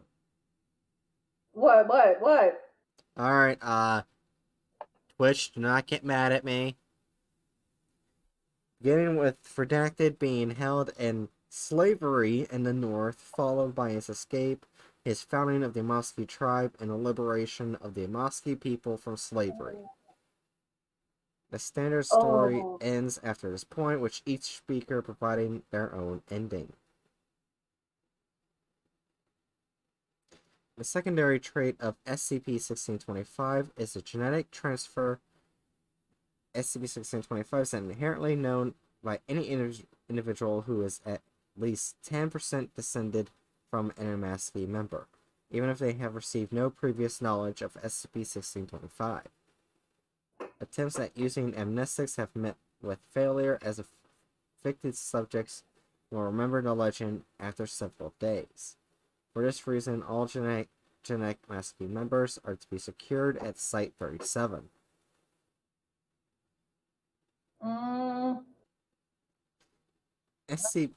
SCP-1625-1 is a corpse identified as that of an African male and understood to be that of Redacted, patriarch of the A.K.A tribe. A new instance of SCP-1625-1 will appear after any attempt to pass on the Redacted legend. The body will continually appear at Site-1625, though the specific location varies. The condition of the body, as well as any objects surrounding it or inscriptions in the area, varies and will change time SCP-1625 is passed on. The location will often change with SCP-1625-1, with the body being located in several cases in either a large mausoleum, a common grave, or buried several feet underground in a nondescript location. Following the events of Incident 1625-1, personnel are to treat SCP-1625-1 instances with extreme caution until the specimen can be safely secured. It is unknown as of writing how SCP-1625-1 is continually transferred to Site-1625, though research at Site-37 is ongoing.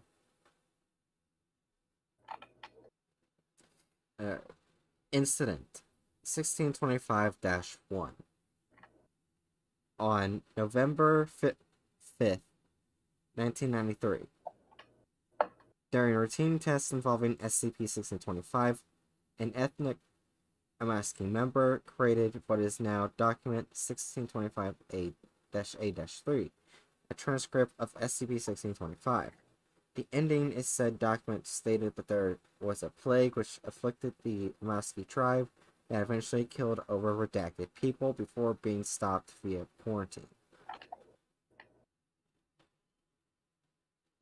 Following standard procedure, the research team at Site-1625 searched for and located SCP-1625-1 in a previously undisclosed tomb. The tomb was sealed off and placed underground. And was seemingly carved out of the surrounding rock. Inscriptions along the walls described the disease with symptoms similar to those of the bubonic plague, though several qualities are similar to Redacted. The inscriptions also gave multiple warnings addressing the body of Redacted. SCP-1625-1 itself was found several dozen feet underground with Redacted, other corpses, and returned to the surface for testing. 7 other corpses were also moved from ground for additional testing. After 4 days, the head researcher At Site 1625, Dr. Betros requested additional medical supplies due to staff illness. Supplies were sent from nearby Site 91, escorted by MTF Beta 9, A.K.A. Dead Reckoning. Upon arrival, Beta 9 discovered the members of the research staff were infected with disease detailed in document 1625-A-3, and Site 1625 was deemed a quarantine area. Members of MTF Beta 9 carried out a Procedure 13 Romeo, and new staff members were brought in to replace the previous researchers. On November 15th, 1993, the current procedures were approved for Site 1625 and for the Maski tribe. The tribe, along with 12 descendants, was moved to Site 37 on April 17th, 1994. And there you go. I feel like if this wasn't happening in the SCP universe, I would have to say this is how humanity ends.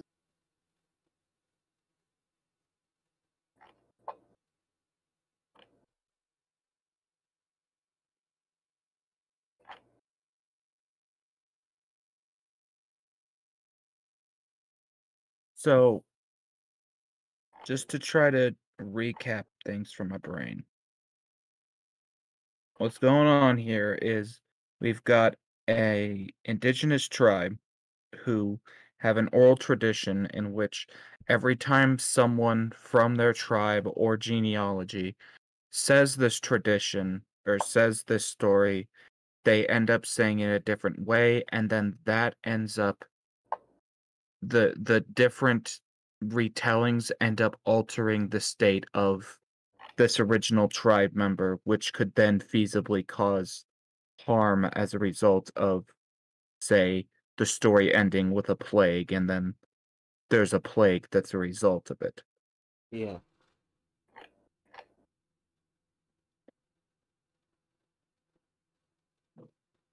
I have no idea how to classify it. Yeah. Well, it was probably originally a story that ended with a plague because there was probably a horrible plague at one point, but they had to figure out a way to get rid of it. Yeah.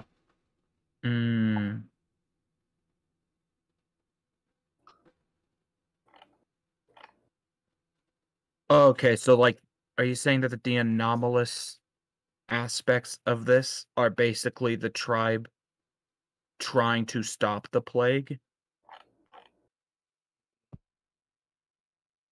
I think the plague is less. One moment, let me turn my alarm off. There we go. I think the plague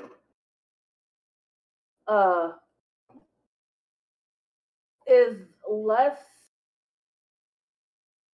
the anomaly and more like a possible result from the anomaly. The anomaly is even when they're not told the story, they remember, they know it. Well, yeah, no. What I was meaning is that, like, are we presuming that, like, this anomaly of them telling the story like this exists to keep the plague from coming back? I think it exists to keep their culture alive, considering how many people would have likely died in that plague. Yeah. I guess I'm just getting confused. Either way, I have no fucking idea where we would put this. Same. Well, so long as it's well contained, I mean, then I would have to say it's not a danger, but it only takes one person to say the wrong version of the story to possibly bring another bubonic plague upon Earth. So, Yeah. Oh. If that happens, it goes from non-dangerous to super dangerous, super quick. Mm. Yeah, and like what Zanju's saying in the chat. I just realized this kind of feels like another one that we already looked at that I think we put into ZK because like a genetic quirk where anyone with this specific gene, there was a chance of when they dreamed something, that dream would come to pass. And if one of those people had a dream of, well, universe is ending, there would be a chance of the universe literally ending. Yeah. Oh yeah, I remember that. So does this fall into that category? Is my question.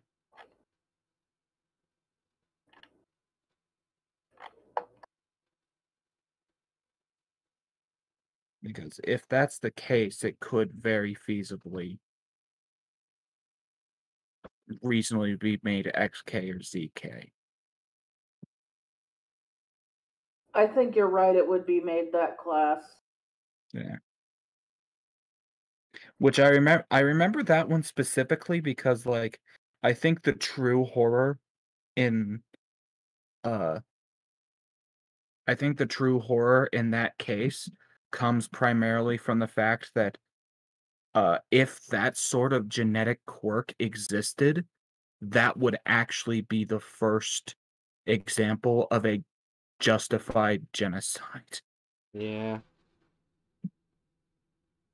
Because literally it's for the good of all of humanity to get that gene out of the gene pool. Which that doesn't, Hatchet doesn't mean it's what Yeah, we're Twitch, this is talking about. fictional. We're talking about fictional people and fictional abilities and fictional things that don't happen. I mean, I would hope that Twitch doesn't think that a plague could exist by telling a story a certain way, but Well, they also think that salted dried bread is a slur, so what? Oh. So, yeah, that's old news. It's sad that's what counts as news. yeah. Zanju, the true horror was the friends we made along the way. Oh my god. I guess I would probably put this in XK rather than ZK because I would imagine that there is less of a They're less of a like reality thing, more of like a earth yeah, shattering thing.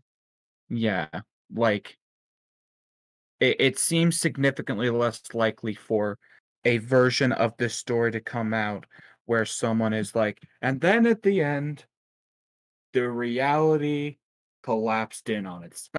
Like that seems less likely with the case of an oral tradition as it does with like someone literally having a dream that causes that to happen. Mm-hmm. Oh yeah, this reminds me of the orcs from Warhammer 4K universe.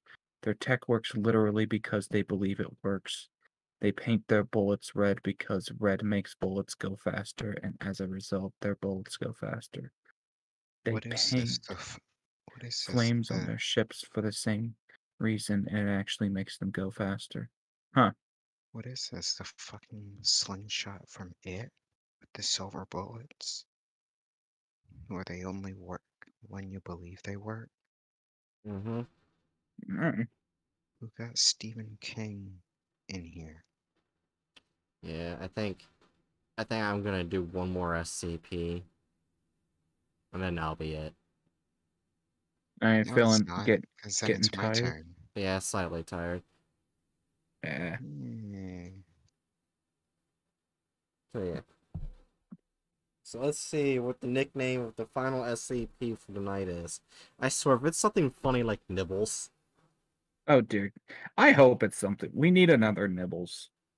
We just talked about a thing that could potentially justify genocide. We need something happy like Nibbles. I Well, see relatively. the thing that's before the one we're about to read, but the one we're reading is La Vie and Rose. Yeah, but anyway, the SCP that's before it is the Human Food Pyramid. Oh, that doesn't sound good. That sound. Actually, no, I'm not gonna say what that sounds like. Well, Chew. before we do it, I want to look and see what the Human Food Pyramid is. No. Chew would prefer if it was the Chew food pyramid. Book Bonk Chew for That one doesn't even make sense. Bonk. Chew gets double bonked.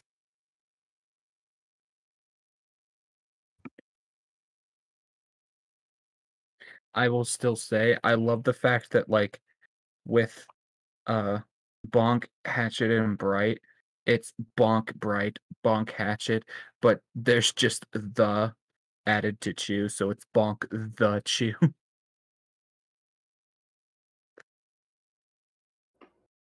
It's just a bunch of people who will stack together in a pyramid for food. Nice. Based. But, like, basically, What does that even mean? they'll I do don't whatever know. they can to get food. Non-Muslim humanoid beings, and one of the things they'll do is stack in a pyramid. Okay, let's just read the one that we're actually supposed to be reading. Oh, this one's been updated recently because it has the disruption class and risk class. Mm. All right, SCP-1631, disruption class, dark, risk class, notice. SCP-1631 is a phenomenon that causes crystalline flower-like growths to appear on certain grave markers in the country of Denmark. SCP-1631-1 instances have a composition identical to their substrate, being composed of granite, marble, or other materials commonly used in tombstones, despite their abnormal coloration. In all observed cases, SCP-1631-1 instances have been shown to only affect grave markers of children, primarily those ranging from infancy to approximately 15 years old. Oh. Discovery. SCP-1631 was first discovered in 1989 after a family relative reported the cherub marker of their nephew Runar Helgeson as having been vandalized, after several odd structures attached to it. Due to the context of the apparent crime, it received nationwide attention, necessitating the usage of Foundation Contingencies 3B6, A.K.A. scapegoating, when the structures were examined more closely and their anomalous nature was confirmed. Since the discovery, the subsequent classification, SCP-1631, appears to be declining over time, theorized to be in response to a long-term downward trend of infant mortality. The instigating force behind the anomalous phenomenon remains unknown. Wait, so this is just... Oh, wait. What? Wait. At first I thought it was, but hold on. Description upgrade. SCP-1631-2 is a humanoid entity resembling a young woman, believed to be responsible for the generation of SCP-1631-1 instances. The mechanism at which it generates instances, as well as its specific motives regarding the instances, remain unknown. All MTF-PI-3 members are to remain alert to any woman matching SCP-1631-2 subscription located within a 1-mile radius of any SCP-1631 event.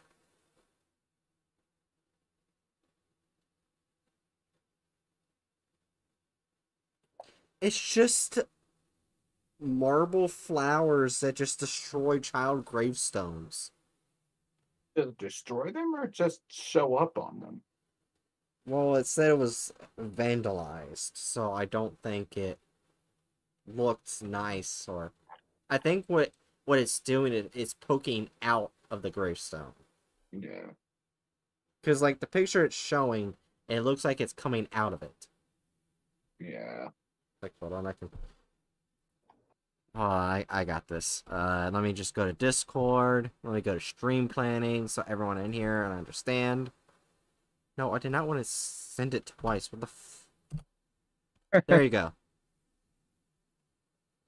It's very pretty. Until you remember it's destroying child graves. Yeah. Which is really fucked. It's like, I will put these flowers on these graves. But it is unknown as to why it's doing this. Well, I mean, it's. I guess that's the thing. I guess I'm not seeing how this would be called destroying the graves. Oh, wait. It's just little. It's pretty little colorful crystal flowers that show up. And just, like, cover the graves. Yeah. Basically. Yeah, but, Like, if it completely covers the graves, then no, that's. Oh, I see how that would be destroying the grave. Think about it. If crystals start crystallizing on the stone, it will technically start destroying the grave marker itself. Yeah, like if it's just like these little bulbs, I don't see how it's just like all that destructive. But if it like if it's a really persistent growth of the crystals, then I could see how it's damaging. I think it's growth that comes from inside the stone. Because if you notice, it looks like those tiny little bumps are just the starts of the crystal. That would eventually destroy the grave marker if it wasn't removed, if you can even remove it. Yeah, well, yeah, but we also don't know that those would necessarily bud out like that. They might just not do that.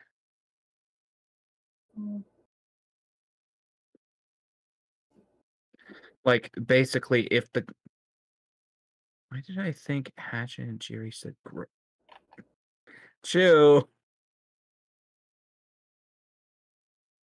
anyway, we don't really have to classify this as a Keter. Oh, did it get changed from a Keter? Addendum 13-10-2020. At the time of its original discovery and classification, SCP-1631 had an estimated occurrence rate of approximately every 3 or 4 weeks. SCP-1631 events appear to be growing less frequent over time, with the inactivity period in between events lengthening to approximately 1.5 to 2 months. If the current rate of decline persists, SCP-1631 will functionally cease. It should be reclassified as neutralized by late December of next year. Further containment procedures have been deemed unnecessary. Okay, so it's neutralized. Yeah, I was gonna say, like, even if it wasn't there, like, even if it wasn't neutralized, like, this would have to go into one of the non-harmful tiers. Okay, I'm just gonna send another picture of another addendum that was further up, and apparently it was like a talk about one of the parents or whatnot who witnessed this. Well,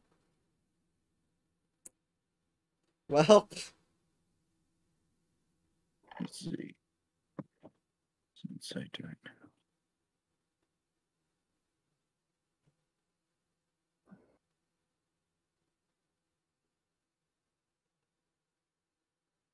Why is Oh,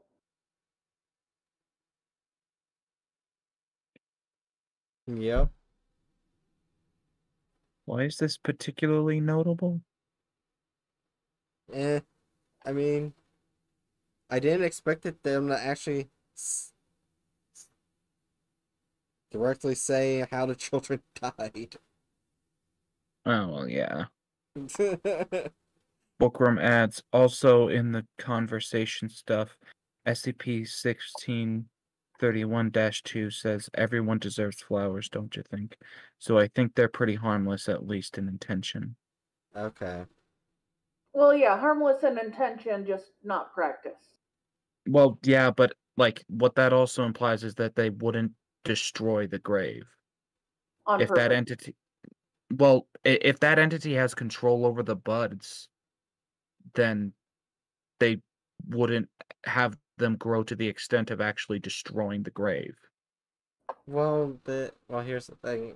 With this, Hatchet could be right and could be wrong at the same time. We really don't know if the flowers keep growing. It does not say. It just says it appears. That's it. I would hedge my bets on it doesn't grow considering, or that they doesn't continue growing considering the fact that the entity that is causing them to grow doesn't actually want to cause any harm. They're Why is this a literally just... Keter? Huh? Why is this a Keter? It's ironic because this time when you start questioning why it's a Keter, I can completely understand why it's a Keter. If it's like happening like randomly, like when this started, it was just happening consistently all over Norway. There's no way to contain that. Wait, I thought it says Denmark. Denmark, yeah, sorry. I mixed up my Nordic countries. Yeah, it was happening all over Denmark. There's no way Aren't you to... supposed to be? Aren't you supposed to be the pagan? I'm pagan. I'm also... I mean yeah, well, like the practicing religious pagan. Norse I'm pagan. just saying there's like multiple pagans in this server. It's just there's different types of pagans. You don't need to be of the Norse faith of any type to be to be like pagan. I'm think putting it as Adurna was like reclassified. specifically. So we already Yeah, know it's reassigned, or because it's gonna be reassigned anyways. Yeah, I think Adurna was just speaking toward because I'm a Norse heathen, and Yeah. ultimately speaking, my practice does not much hinge on a geographical understanding of where these gods were originally worshipped. I forgot what the next SCP. I was just making a joke. So. Yeah. Yeah, I know. I forgot what the next SCP's picture was, so I want to see what its number was so I can save it, so I can automatically start reading tomorrow night. Yeah. And... Oh.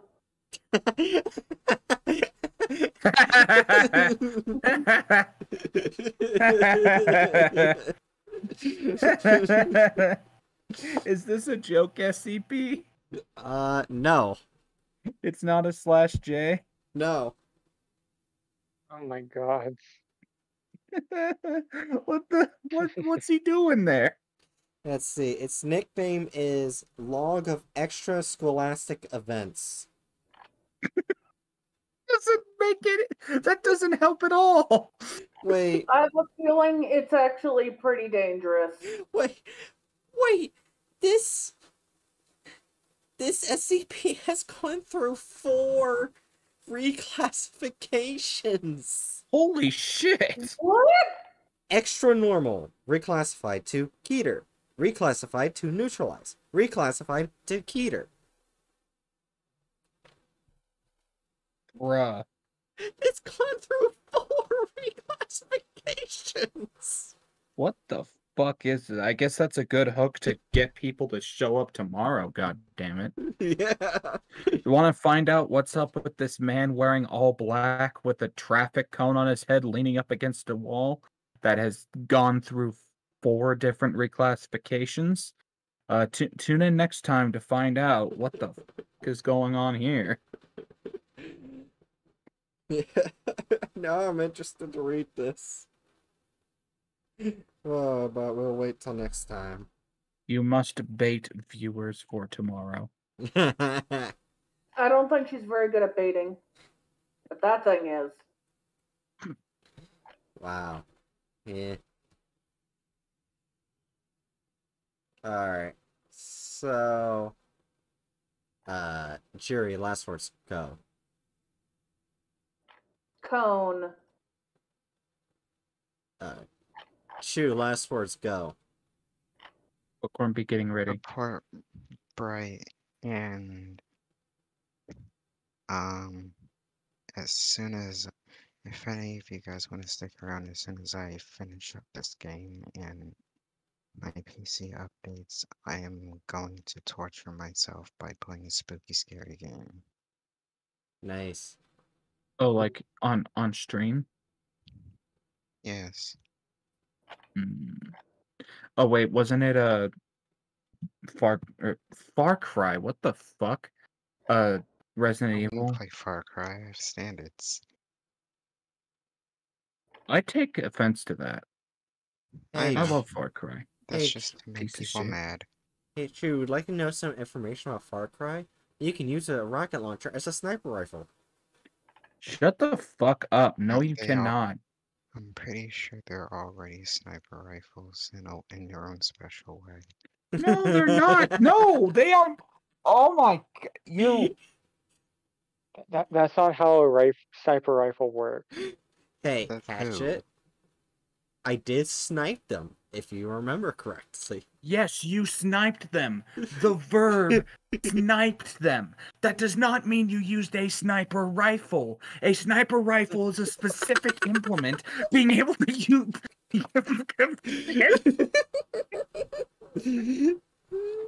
I broke Hatchet. Hyperventilating over your stupidity. So I think I know how to break Hatchet whenever I feel like breaking them. Fuck. Shut your. Wait, I just realized I can be taken out of context. Yes. Don't worry, everyone already knows how much. Yeah. Already knows what? You got Yeah, cut Jerry, off. you cut out. buddies. Yeah. Yeah. But as I was trying to say, aren't you doing Resident Evil? That is the plan if it works, and I'm not too much of a piss baby. Okay, then in that case, I'll probably not join because I don't want spoilers. There's Bright, actually Bright, we can see your Twitter Oh in yeah, I forgot. Discord. Well, yeah, they can't see on stream. I forgot to cut off there in Discord. Subscribe to Bright and follow her Twitch and Dumbass. make sure notifications are on so you can Sure, make sure to Bright. tune in to the next SCP tier listing. Professional streamer.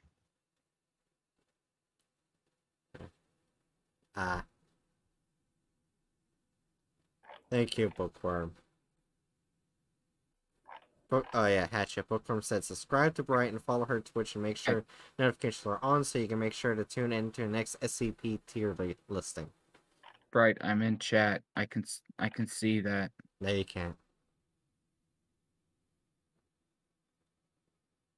Right. Wait, Chew's about to bite. Quick.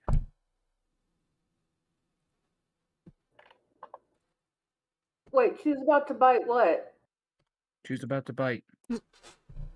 She's about to bite what? Just Chew's about to bite. You mean who? Bite What do you what? mean who? Yeah. Wait, That's he's not fighting someone? fair. Is he fighting his boyfriend? Chew says Ooh. No, Chew's just going to start chewing, going to start bite because Chew has the mouse-like urge to bite. And Chew in stream chat says must bite before stream ends, and the way to the way to stop Chew from biting is to offer head pats. Kinky? Maybe. When is Chew not kinky? Oh my gosh. And then Bookworm's over here. Oof, I was thinking about letting you bite at least once. What's wrong with y'all? There's harm in it. Plus, Chew doesn't bite people for that reason. Especially not his Really? Are you sure? Because dragon I've had people bite me for that reason. bonk. Do you bite the penis? No. No, What the hell? that's right. That's evil. I mean, unless I'm not gonna finish that. No. You know what? It's bright. Of course you'd say that.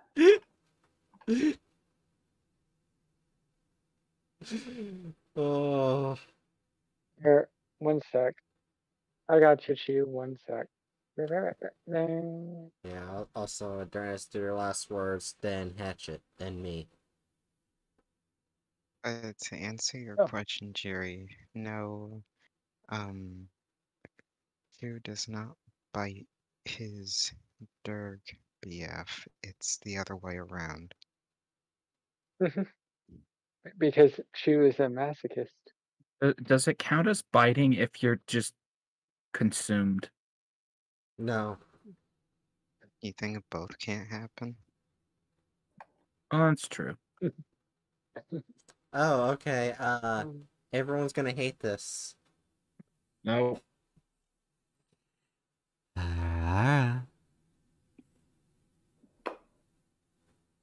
There you Has go, the danger Jerry. passed? I'm gonna do Yes. it. Okay. I'm gonna do Sorry, it. it just seems so well I'm gonna placed. do it. I had to. I'm gonna do it. What are you gonna do, Chew? I'm gonna do it. Do Just what? for that, I'm gonna do it. Don't. I'm gonna do it. Do what? What? I did it. I do. Very good. You piece of shit. What happened? Chew used mod power to mute Bright. And then I muted and deafened Chew. Bright. You son of a bitch. God. It's a war. It's a war of moderation powers.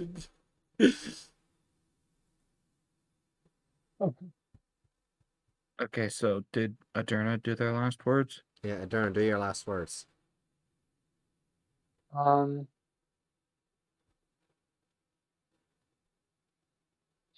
Follow, subscribe. Play the new trans character on Apex Legends if you wanna. And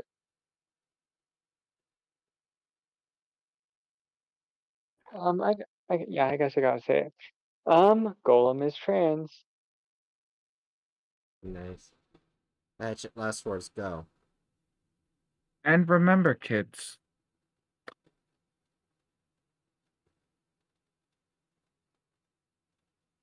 My brain just died. Is that it? No. Damn it. Remember, kids, sometimes educators die too. It's okay. It's part of life. Okay, go ahead. Hatchet, last words, go. And remember, kids. The guy on the guy on the corner of the street is a charlatan. What? Okay. Alright. Time for my last words. Hatchet's gonna hate it. And no, it's not the RR. Don't worry about that. I'm ready. I literally had my hand on my deafen button. I'm ready. I'm ready. Alright. It is... Alright, if you want the best sniper rifle around... Oh, for fuck's sake. Go to hell. you just need to get the Unicorn Rainbow Rocket Launcher. It's perfect for sniping needs. It wasn't That a doesn't unicorn. sound remotely sniper. It wasn't a unicorn rainbow rocket launcher you had. It was it was a unicorn rainbow flamethrower. You didn't have a unicorn rainbow rocket launcher because that doesn't exist in the game. Alright, hold on. Hold on, I know how to fix that. Alright, Hatchet. If you want to help your friends with bees when they're in a wooden house, set fire to the house. Bright lit a barn I was in on fire because I said there was bees in there. I did. Bright set the house on fire around me. Of course she did. Not the And I think I actually bees. did it a second time too. You did it at least 3 times in one session. Yeah, You I just did. kept like you got really happy because you found a flamethrower and you kept lighting everything on fire. Oh yeah, like every time we ended, I would always set every building on fire in the city.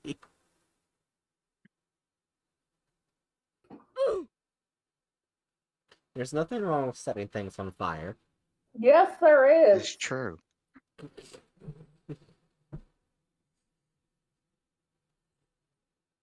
All you have to do is get an arsonist permission slip, and you can set as many things on fire as you want. That doesn't exist. Not That you know of. not how that works. No, it's not that I know of. That doesn't exist. Stir. Only if you don't have an imagination. Stir. Nice last words. Stir. Actually, wait, let me correct my statement. That doesn't exist with any level of credibility. Credible according to who? Yeah. The US government. Why should I care what the US government thinks? I have permission from the United Nations. No, you don't. What? No, you don't. Anyway. You think they're gonna give permission to you specifically to set fires? They're too busy setting fires elsewhere. Stir. They clearly would never give you permission to do that. Stir. Not unless you join the army and get in a position where you're allowed to use them. Stir. True. In that case, yes. Do they But still Bright use would not be allowed to be in the army because of her disability. Probably. And the fact that she's trans. Because thanks, Trump. I'm Oh, pretty I sure think that got Biden repealed. elected. Oh, did Biden I'm sure repeal that? Biden I don't did that okay. immediately. Okay, I don't remember things well, okay? Remember Oh my what? gosh. Everyone is spamming I am a toaster. Wonderful. Stir. Anyway. D-Class, I hope you enjoyed. Hope to see you guys next time for your next experiment.